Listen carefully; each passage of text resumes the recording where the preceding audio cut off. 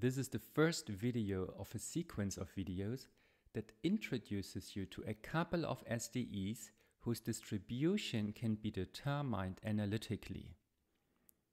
The goal of this video is to provide some perspective and big picture. The other videos of the sequence will then focus on the mechanics. Now, the general theme is that stochastic differential equations cannot be solved analytically, but need to be solved numerically. Yet, there are a few exceptions to that rule. In this sequence, we talk about two exceptions. That is, we talk about how to solve a linear SDE and how to solve a geometric Brownian motion. The linear SDE induces a Gaussian distribution. The geometric Brownian motion induces a log-normal distribution. When you work with numerical schemes, you need to ensure that you evaluate the integrand at the left end point of an interval.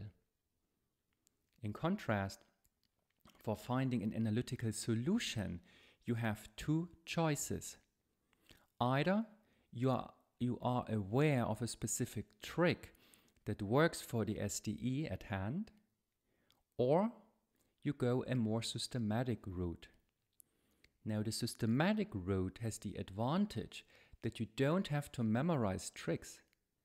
Instead, you only need to memorize one idea, namely all ODE calculus recipes that got developed over the past hundreds of years are applicable to Stratonovich SDEs. I highlight Stratonovich. And importantly, you can always rewrite an ITO SDE into a Stratonovich SDE and vice versa. Hence, the systematic approach to solving SDEs is the following. First, you rewrite the ITO SDE into its Stratonovich form. And second, you try to solve that Stratonovich SDE using well-known ODE cooking recipes. Now, you might know that the linear ODE and the separable ODE are the two most well-known applications for explicitly solvable ordinary differential equations. Hence, not surprisingly, there are solution methods for a linear SDE and a separable SDE. Maybe also not surprising, the solution method is exactly the same than for the respective ODE. Now, that cannot be a coincidence. And in fact, it's not a coincidence. It's simply the result of that above-mentioned systematic two-step approach. And finally, the other route of memorizing a trick for each of these SDEs is in fact doing exactly the same, as these tricks indirectly transform the ITO SDE to the Stratonovich representation, which I'll telling you. Now, but as we tend to forget tricks, it's in my view better to go with a systematic approach. Hence, that is what we do here. So in the remainder of this video, I want to show you how to rewrite an ITO SDE as a Stratonovich SDE.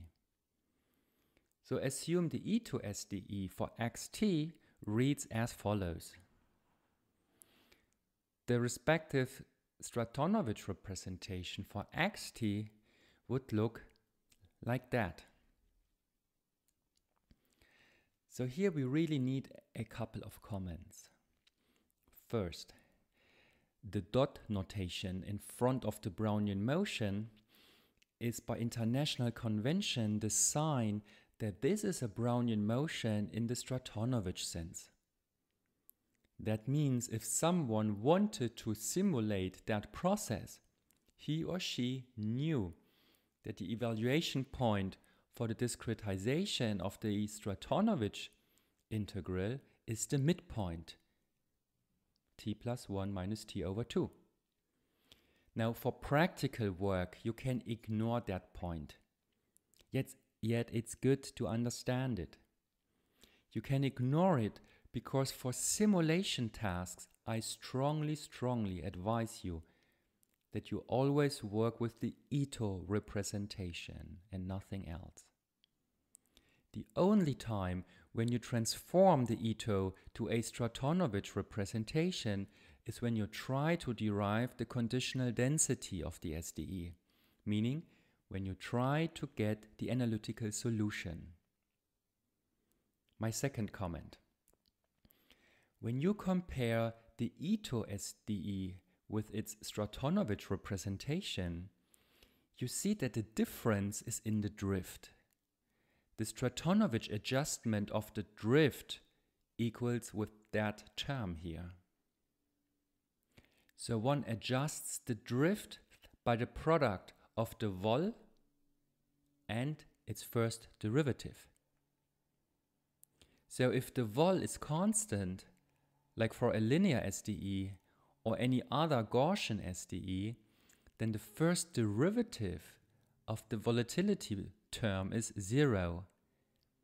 Hence, that tells you already that a linear ITO SDE has a Stratonovich representation that perfectly coincides with the ITO SDE.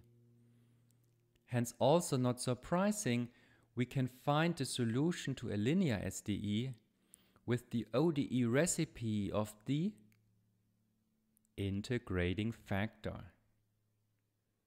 So to be precise, the integrating factor finds the solution to the Stratonovich SDE. Yet, as it coincides with the ITO SDE, we've also found the solution to the ITO SDE. Now I end this video with my most important takeaway from that video. And that is, cookbook recipes for finding solutions to ODEs also work for Stratonovich SDEs.